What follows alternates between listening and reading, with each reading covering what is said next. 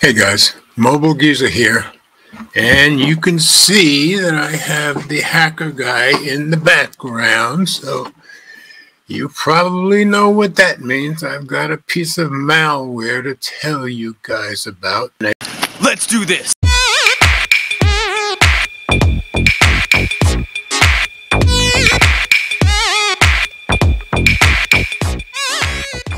I don't know how many of you guys use Macs, but this one is specifically addressing Macs. So, this was on Tom's Guide, which is where we get a lot of our information from, and it's by Anthony Spadafora, who does the most reporting on this stuff. Thank God. This one came out 3 days ago. I just happened to see it today. Hackers are infecting Macs with malware using calendar invites and meeting links. Don't fall for this. Protect yourself from this scam. So I'm going to drop it into reader view so we can get rid of some of these ads. Getting an email with a calendar link for a meeting has become commonplace, but you may want to think twice before clicking on one. That's because hackers have begun using calendar invites and meeting links to infect unsuspecting users with Mac malware. As reported by Krebs-Owned Security, cyber criminals are now abusing the popular scheduling tool Calendly in their scams.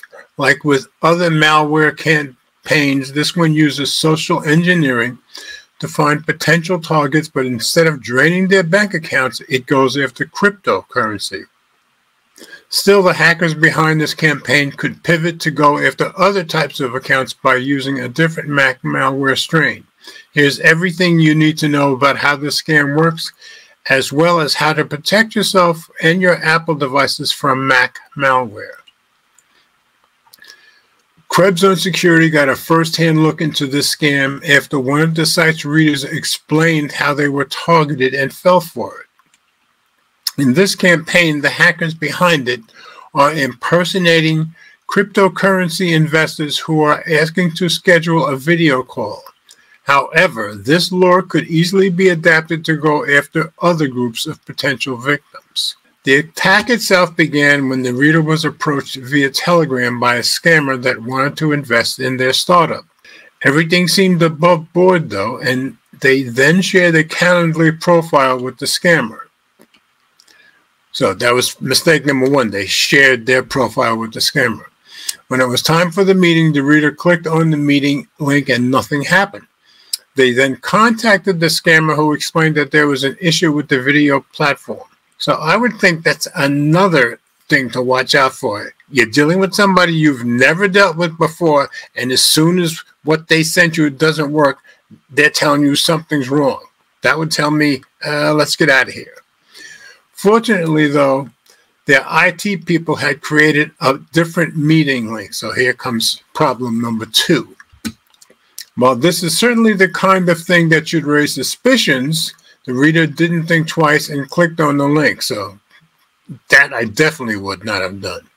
However, instead of opening a video conferencing app, a message appeared on their Mac saying that the video service was experiencing technical difficulties.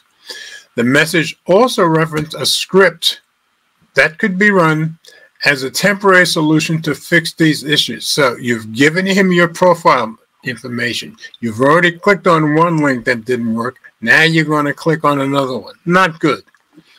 By running this script, the reader unknowingly infected their Mac with a dangerous Trojan designed to siphon off personal and financial data from their device.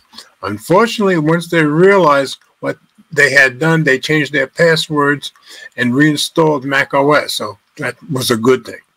So we don't know which Mac malware strain was used in this attack. How to stay safe from Mac malware. Just like with the best Windows laptops, you need to be extra careful when dealing with links and messages from unknown senders on your MacBook. Anyone can reach out to you through email, and hackers have all kinds of tricks in their arsenal to ensure that their phishing emails go undetected. As a rule of thumb, you should always hover your mouse over links to see where they go before clicking on them. That's a pretty good rule of thumb. Likewise, you can copy a link and paste it into a text editor to inspect it further. That's even better. Doing so is a great idea, as it might be a misspelled version of a popular site that takes you to a phishing page instead. At the same time, you want to look out for shortened links, as unlike with regular ones, there's no way to tell at first glance where they go. For this, you need to use a URL expander service, and many free ones are available online. So if somebody you don't know is trying to get you to click on a shortened link, that's probably not a good idea. In the scenario described above, though, you should never run a script on your Mac that was sent to you by someone you don't know personally. That's good advice.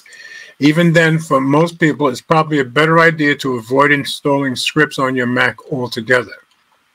While your Mac does come with built-in malware protection in the form of Apple's own XProtect, it may also be a good idea to consider installing one of the best Mac antivirus software solutions to run alongside it.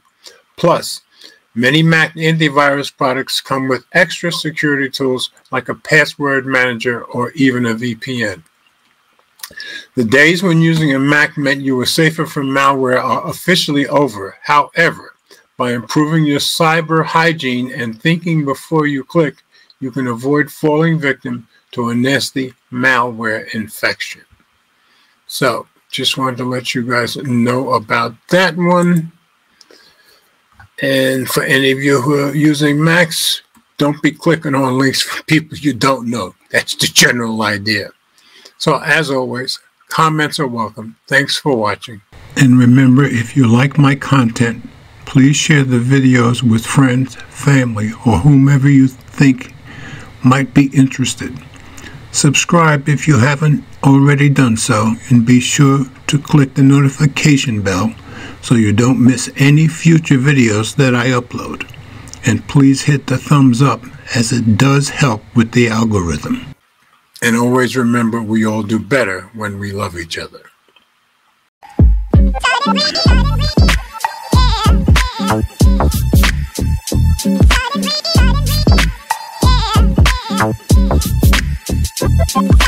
Yeah.